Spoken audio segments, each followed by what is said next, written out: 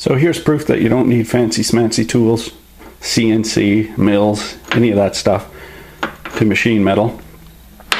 Not using anything fancy, just a good old grand marteau, hardened cold chisel, file, and a drill to put the magnet in. These are bronze soft jaws for Big Bertha.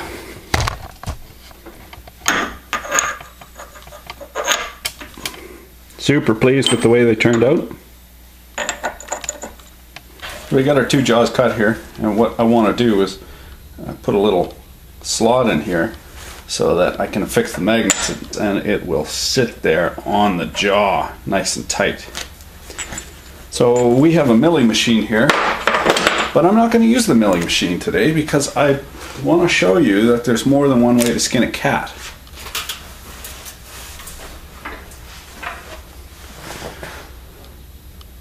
You know, it's so easy to get into the mindset of putting barriers up for yourself. You know, oh, I would do that project if only I had a CNC mill. I would do it if only I had a lathe. I would do it if only I had a, you know, whatever. But there's many ways to skin a cat, and this metalworking's been going on for 200 years. So here we have a piece of sheet metal, and I'm going to cut it just with a cold chisel and a hammer.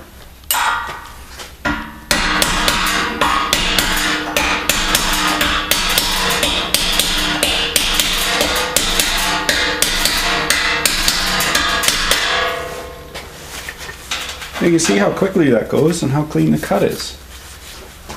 We're going to use that same technique for our jaw.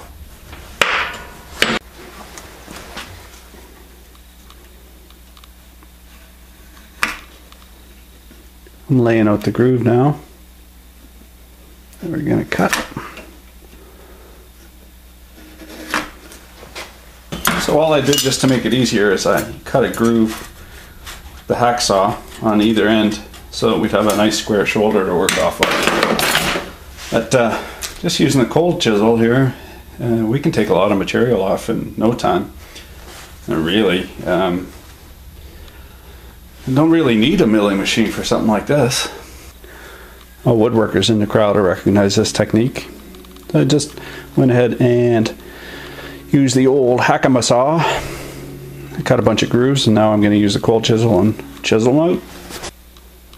Going medieval on this piece of brass. This is how machining got done for hundreds and hundreds of years.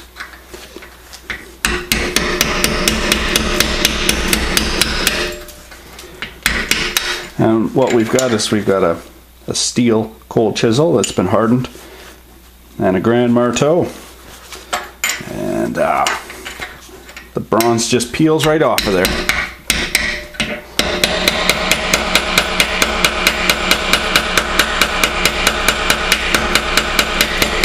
We're going to go ahead and file this. I'm cleaning off my file with the card to eliminate the chips in there.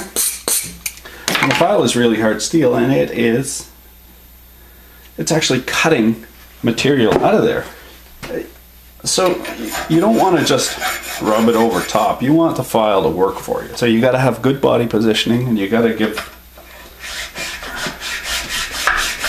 the file some down pressure so it can actually do its job. And we got ourselves a nice little pile of bronze filings, and there's a few apprentice marks on here I'm not real happy with, but not bad. Yeah, I went too deep with the hacksaw there, and not too bad for the first try. Second side jaw will be nicer. It'll be the show side. This is just we'll chalk this one up to practice. Mind you, I'm still going to use it.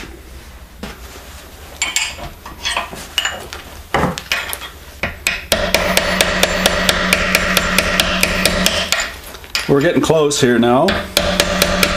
Actually got a really beautiful texture.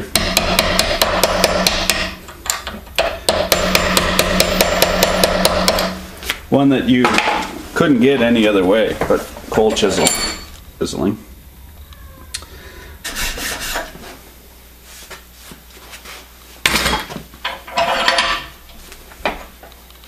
Here, look at that. That's a lot better than the first one. I'm happy with that. It's tough to get the corners square, so I'm going to go ahead with my triangular prism file, and just put a bit of a dovetail in there. In keeping with the theme, I've center punched this, marked it, center punched it, and now I'm just going to drill it by hand so that we can epoxy in a magnet.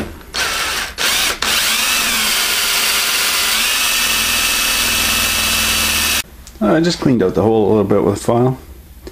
Now I got my 2-part epoxy. And the trick for body men everywhere, for fiberglass and 2-part epoxy and all that, is when you're mixing it, when you're absolutely certain it's mixed, mix it a little more. And then you got it for sure, for sure. Now these neodymium magnets are quite brittle, so just be careful with them.